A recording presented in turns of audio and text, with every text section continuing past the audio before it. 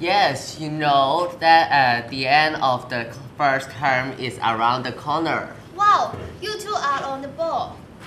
We have decided that everyone will pitch in $50 for the food and drinks. And we will order from pizza box.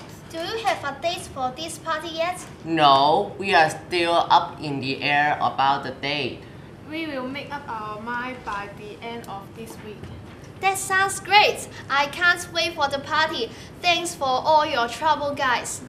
No problem, bye. Bye. Let's quickly rewind and recap all the new words and phrases we've learned today.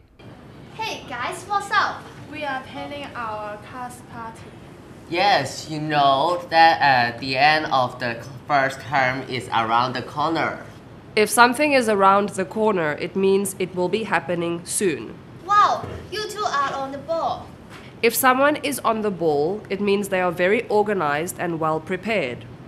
We have decided that everyone will pitch in $50 for the food and drinks. Everybody pitching in money means that everybody will contribute some money. And we will order from pizza box. Do you have a date for this party yet? No, we are still up in the air about the date.